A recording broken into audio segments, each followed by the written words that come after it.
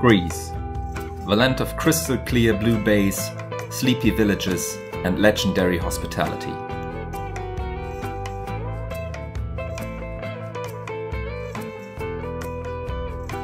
Come with us on an off-road road trip along the mainland coast and discover Greek cuisine and some real insider tips.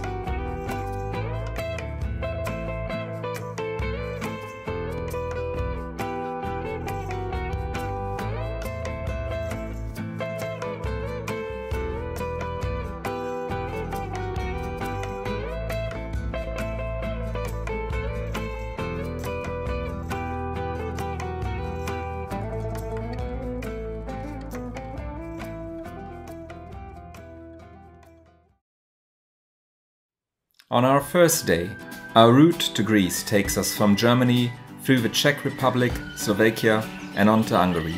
Around 4 AM at night we reach the picturesque fishing village of Bokod in Hungary. After only 4 hours of sleep, we are woken up in the morning by the loud birds and frogs of the lake.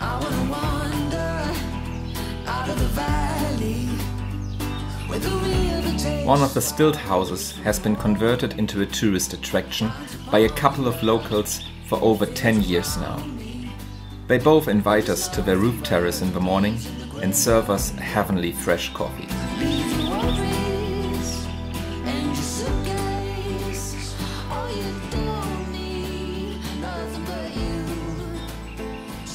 Rested and strengthened, we leave Hungary, cross Serbia and then northern Macedonia. On the way there, we have already picked up some insects on our roof tent. We reach the hot springs of Pozar in northern Greece at around 1 at night. Dead tired, we fall into our bed.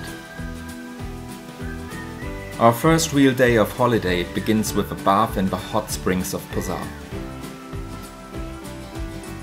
The splashing of the water on our shoulder blades is a welcome massage after the long driving times of the last few days. We have our first frappe for breakfast and then head south to the town of Katerini. Here, there is the small taverna Georgios, where we ordered Tsipouro messe. The visitor then receives 2 glasses of Tsipouro on ice, a distilled grape spirit similar to ouzo, and various small dishes to share. Towards afternoon, we rest a little. At the salt pans of Pydna, we stand for the first time with a Defender directly on the beach. But the salt pans themselves are also worth a visit. If we look closely, we discover small salt wonders at every corner and can even take a bath in the salty water. This helps against skin impurities and is even said to be helpful for joint pain. It feels as if you are floating in the brine due to the high salt concentration. Bathing in the salt pools leaves thick salt crystals on the skin.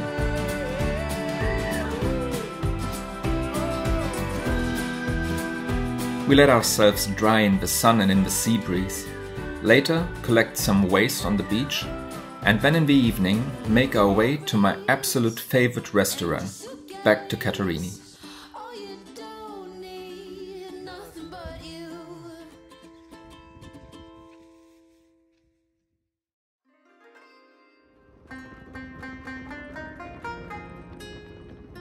At Tokotoiki Tonikola, we enjoy the so-called snow-white salad with its delicious Greek tomatoes and pan-fried pork with a squeeze of lemon. Then, later we head back towards the sea on the beach. With a view of Mount Olympus and the brightly lit towns beyond, we fall asleep.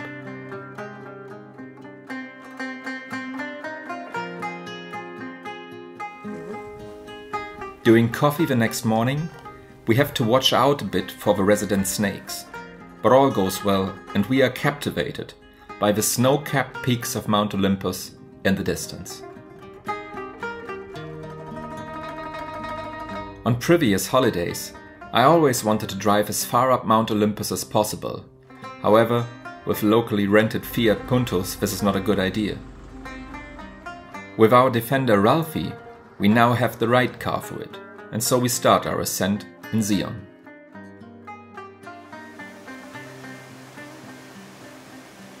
On our way up, we also discover the Orlius waterfall, with its clear greenish pool and its small animal inhabitants.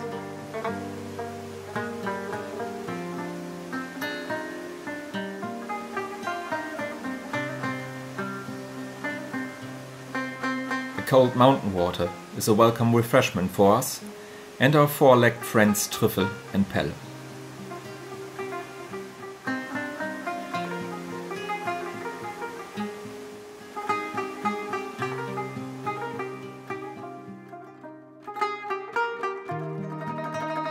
The climb is enormous fun. Occasionally, we are a little bit worried because branches are hanging quite low and could perhaps slash the awning, or because very sharp stones could damage our tires, as we are still on the road with normal road tires and do not yet have any all-terrain tires in use.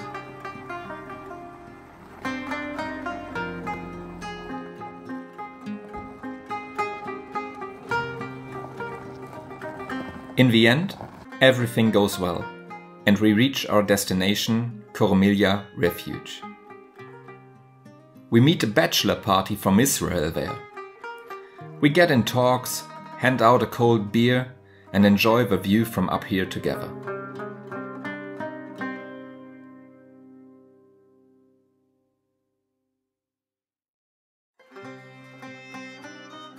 Once in the area, we move on to the old mountain village of Panteleimonas.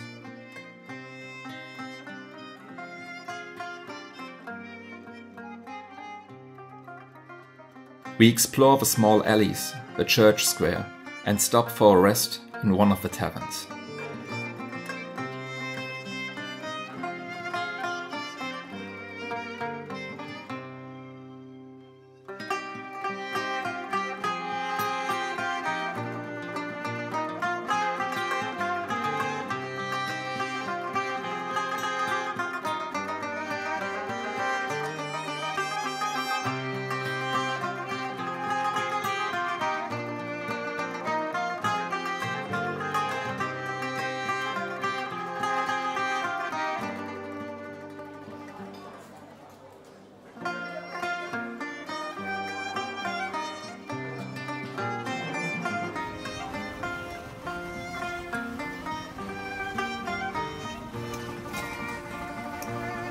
In the evening, we return to the coast of Panteleimonas, have dinner, and then stop at the bar Gallaria.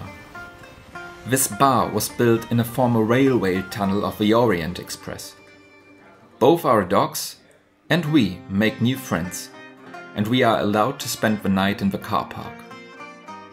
Thanks for the hospitality, John.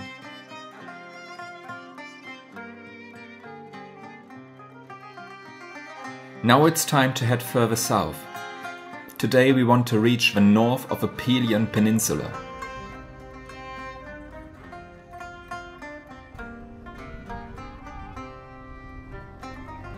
Michel has taken great effort to find a route that always runs along the coast and does not take us inland for too long.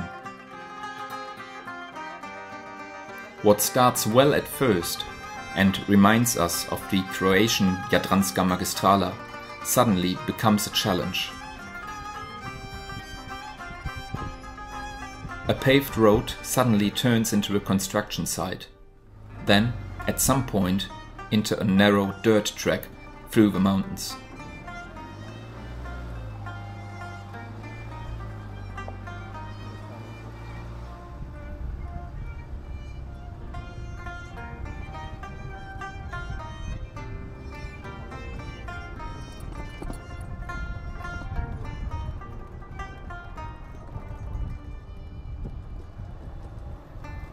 An unplanned off-road experience, which we mastered after all, and which rewarded us with many beautiful views. However, the 20-kilometer-long off-road trail leaves some marks on the car.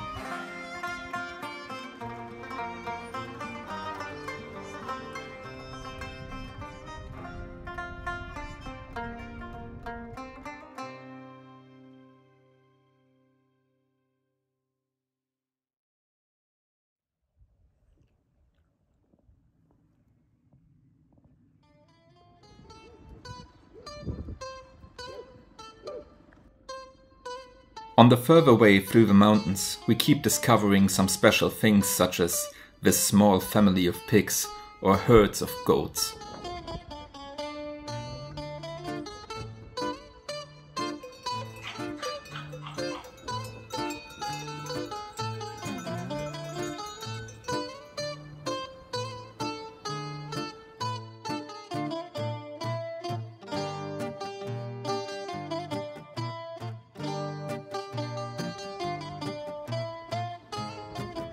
From Volos, we cross the mountain towards Pelion's east coast.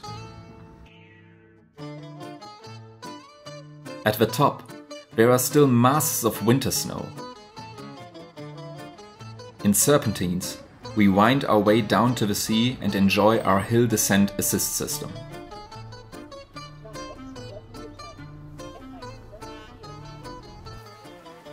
We explore Pelion's first beaches and then end the day in Chorefto. We have dinner in a wonderfully colorful taverna, and then spend the night at the harbor construction site of a small town.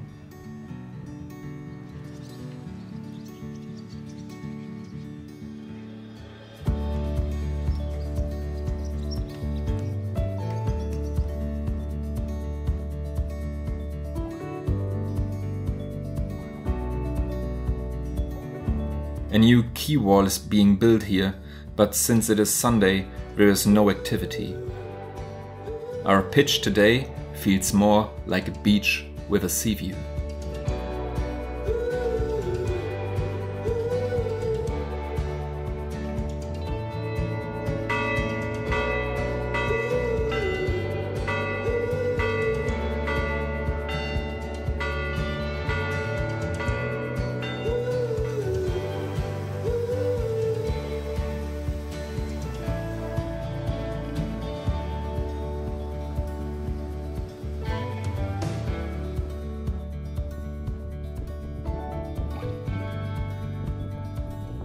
Early the next morning we set off for Damouchari. The small fishing village is a real insider tip.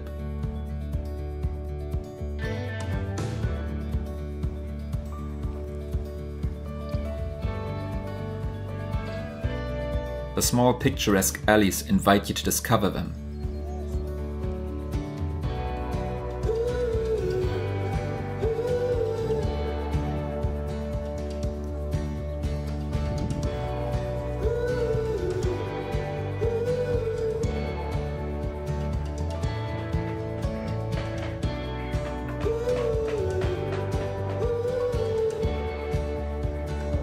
Just in time for breakfast, we stop at the Victoria Cafe and enjoy the view with fresh orange juice, sandwiches and omelettes.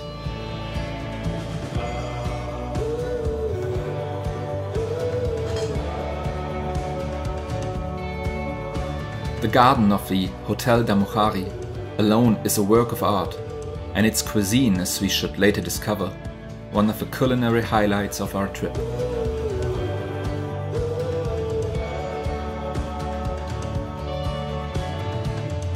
Damouchari has captivated us so much that we decide to exchange our roof tent for an apartment for a few days and stay a little longer. At Guesthouse Germanico, we stay in exactly the apartment where the actress Romy Schneider spent her holiday in Greece in the 70s. Her stay caused quite a lot of chaos in this little village at the time. First, because of the following reporters. Later, because of all those who wanted to spend their holiday in the same place as the famous Romy Schneider. And suddenly, a lot of beautiful women in tight swimwear came to Damouchari, and a lot of local men from the surrounding villages suddenly became interested in the little village as well.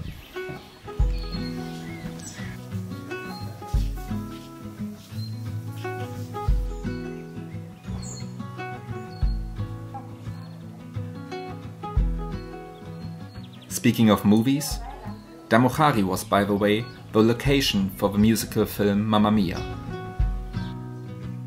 Dinner at the Damouchari Hotel was unforgettable for many reasons. First of all, because this place is simply magical. Hundreds of lovingly arranged decorations make the terrace of a restaurant appear dreamy, There was no classic menu that evening, and we were allowed to choose our food directly from the pots on the oven. The view, the unparalleled hospitality, and the tame fox will also make this meal unforgettable. During the next few days we kept it quiet. We went to bed late and got up late. Michelle got a private yoga lesson in the olive groves from the owner of the Germanico Inn, Katerini, and we ate and drank our way through the little village.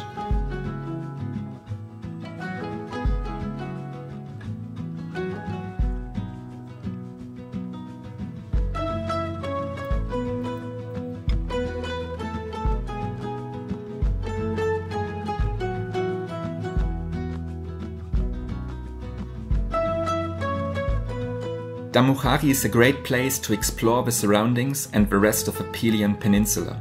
For example, Fakistra Beach. A beach with crystal clear water, wonderful sand and even a waterfall. It doesn't get any better than this.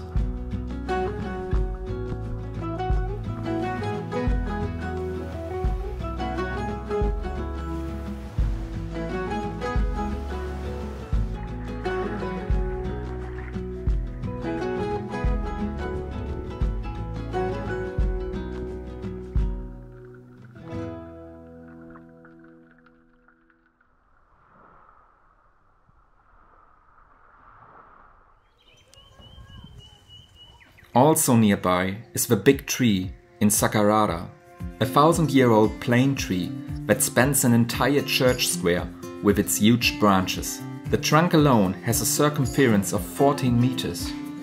So there must be something special about this place. If not here, where else should you light a memorial candle?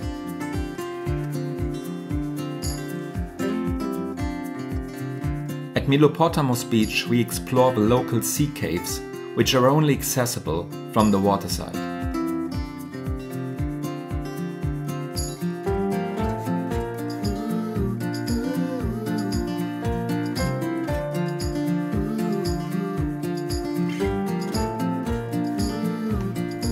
The incoming light and water bathes the caves in a magical blue glow. Inside, the splashing water, however, can make strange and sometimes scary noises from time to time.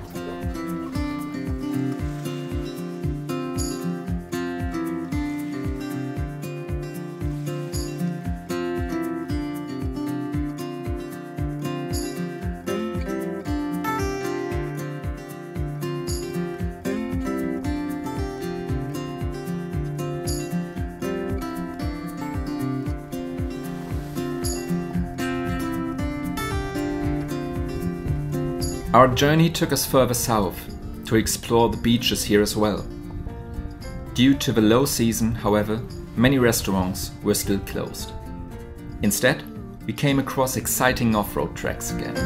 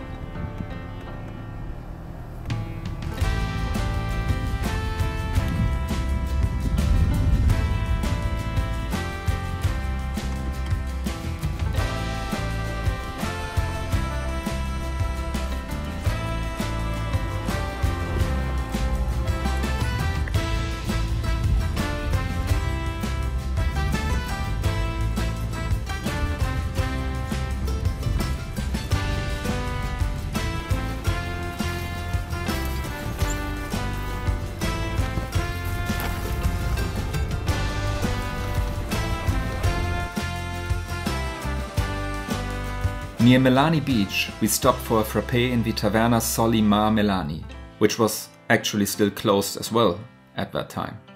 But they wouldn't let us leave without a coffee, especially after the exhausting journey here. Once again, an example of Greek hospitality.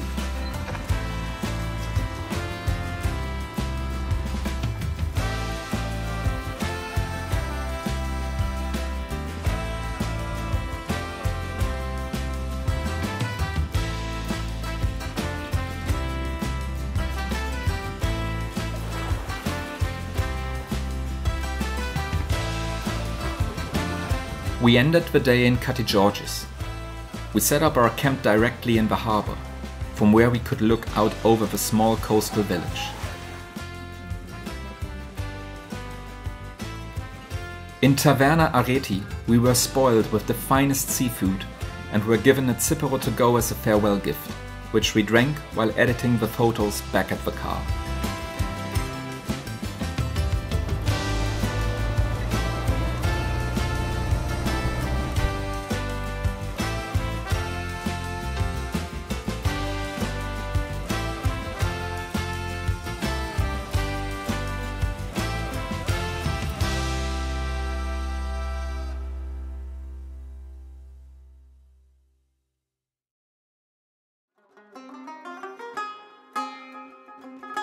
At the southernmost end of Pelion, Trikeri awaits us. Another sleepy fishing village with countless small alleys and cozy corners.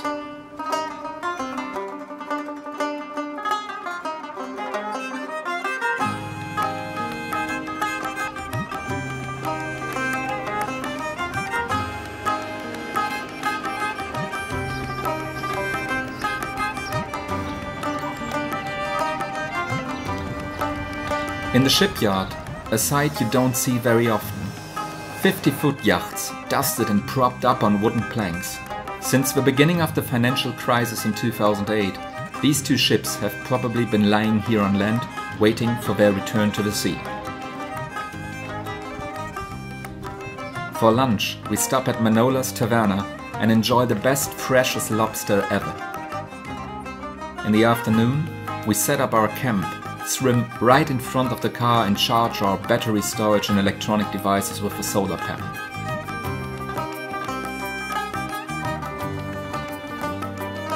Towards evening, back at Manola's Taverna, the weather changes.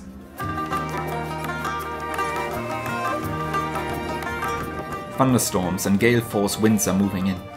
Thank God Manolos brings us back to the Defender, on the other side of the town with his car. Otherwise, we would have been completely soaked.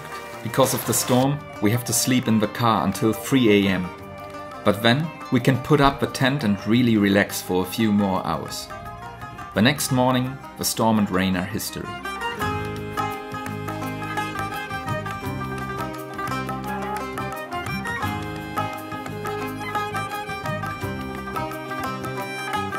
After a real Greek mocha and a visit to a bakery, we continued to the northern end of Pelion's west coast.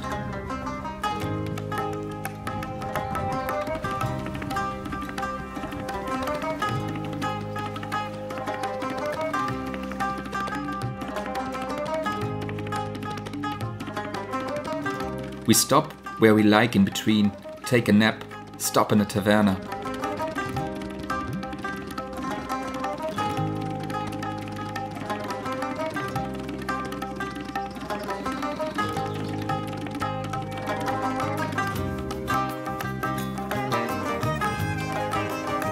Finally, we drive to the Sikia campsite.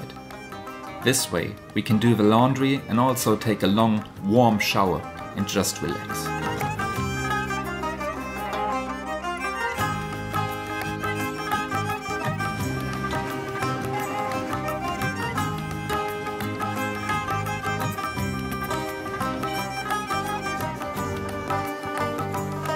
Late in the evening, we are guests in the bar of the neighboring campsite Camping Hellas. To our surprise, they serve one of the best whiskey sours of my life. It is a great evening, except for the barcat Oliver, who doesn't have such a relaxed evening because of our two bulldogs. Now that we have driven all the way around Pelion, the time has come to leave the east coast of Greece. Through the heartland and the mountains, we start our way to the west coast.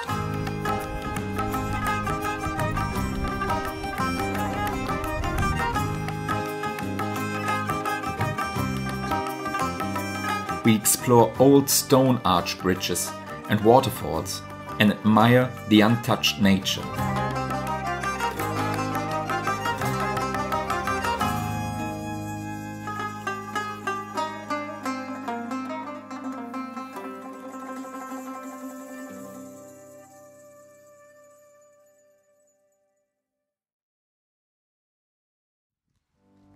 At Anna Brisula, we make a short stop for lunch.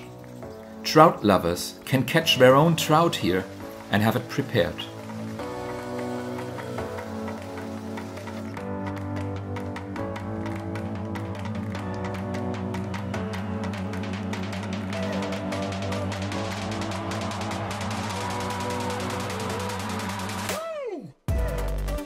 We cross the Mesochora Dam inland, which has never been put into operation since its completion in 2010, due to a lack of permits. In the river valley that follows, we opt for a few off-road tracks that bring us very close to the water. Further in the evening, we pitch our tent a few kilometers further along this river. We stand directly by the bubbling water, surrounded by high rock faces to the right and left. The sun is setting, the shadows of the mountains wander through the valley. My father used to read me from Pete Fromm's adventure novel, A Winter at Indian Creek. It feels a little bit like that, but with warm weather.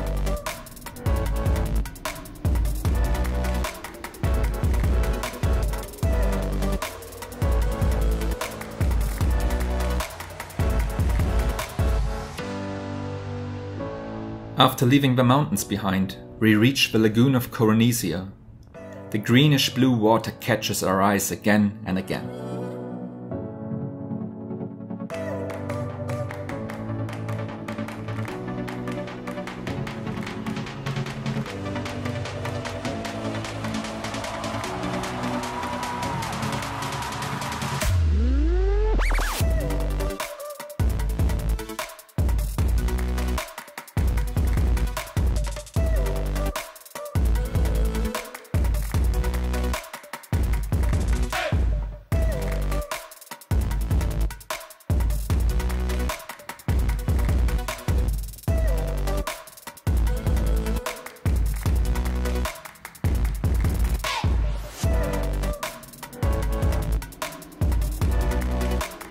Later that day, we explore the remains of a Roman aqueduct.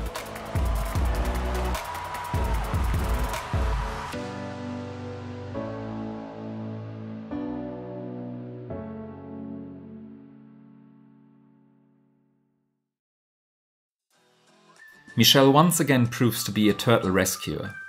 During our whole trip, we don't pass one turtle without putting it across the road safely.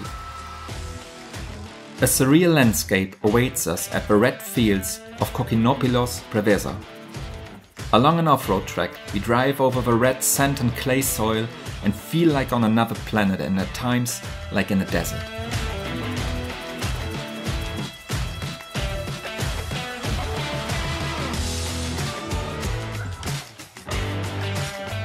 In the evening, we park our Defender Ralphie at Lake Zirou. Here we meet Lucas, who runs a canoe rental business here. He named his business Into the Wild, just like the movie. After years of unhappiness in his studies and job, he now concentrates on his passion here. Today, we are allowed to spend the night directly at the lake, and in return, we take care of Lucas' boats at night. Lucas gives us a canoe, life jacket and paddle already in the evening, so that we can start paddling on the lake first thing in the morning. He didn't promise too much when he said that this is the best time for a kayak tour. It is heavenly quiet as the first golden rays of sunshine break through the mist.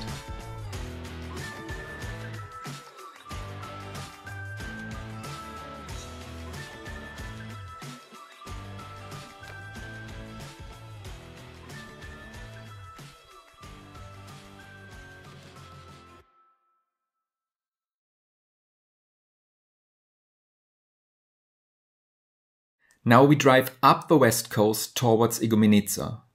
The remaining towns on the west coast, such as Paga for example, were unfortunately already very crowded. Therefore, we concentrate on a few selected beaches until we are to find a very exceptional campsite north of Igoumenitsa later.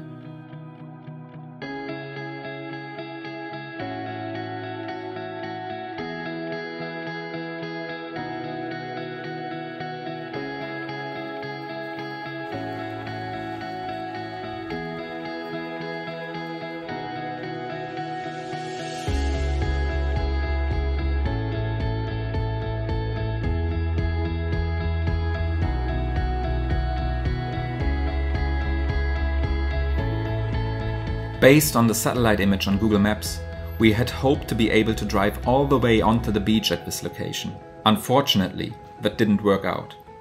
With a little off-road adventure, however, we came quite a bit closer to Corfu Beach.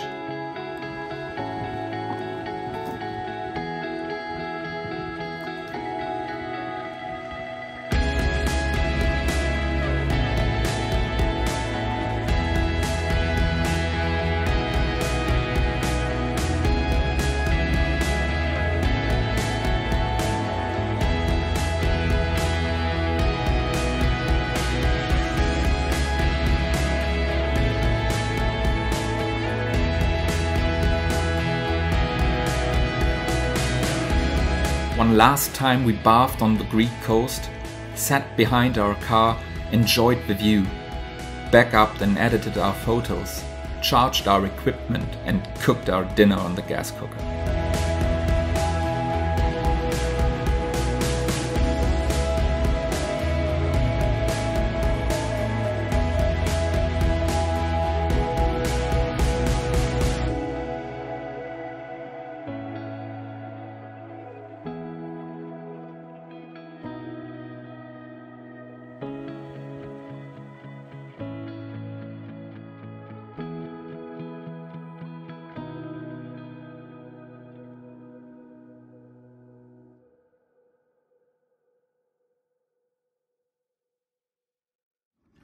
We always had Albania on our bucket list for a long time, so once we were in the region, why not take advantage of a return trip and get a first impression?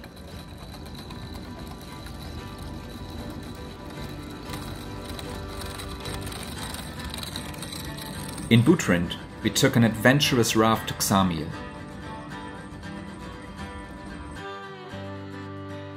In Butrint National Park, great nature and friendly people awaited us everywhere we looked.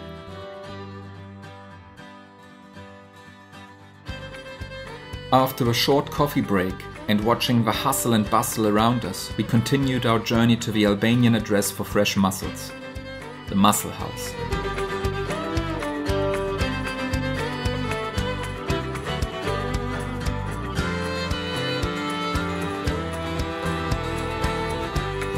We enjoyed fresh oysters, mussels and delicious mussel saganaki, while watching crabs and fish swimming around right from the table.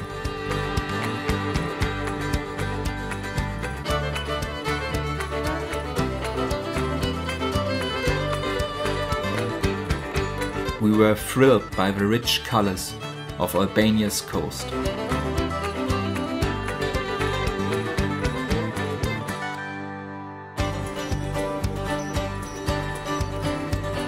We then continued our journey north through the mountains and beautiful mountain villages and passes.